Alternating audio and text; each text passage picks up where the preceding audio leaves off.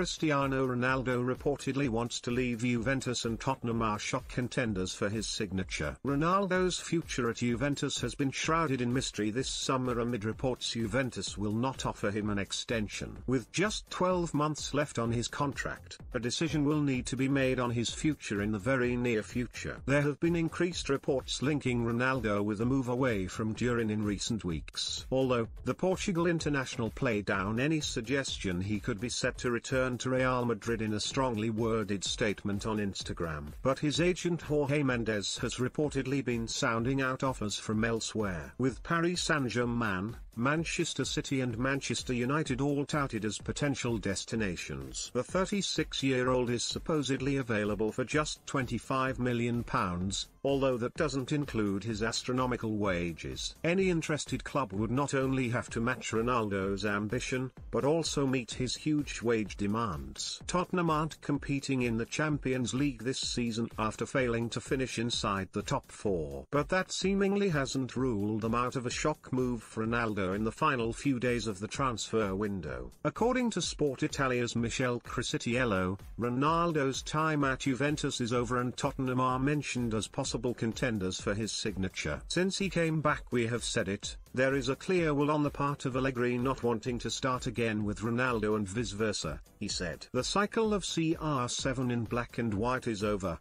Confirmation has arrived in Udine. Even the Tottenham is a possible destination. It seems unlikely that Ronaldo would make the switch to North London given Tottenham's current situation. Spurs are competing in the inaugural Europa Conference League and lost to Passos de Ferreira earlier this week. Harry Kane's future also has to be resolved at Tottenham and, even if the striker does leave, they're unlikely to use all that cash on one blockbuster signing like Ronaldo.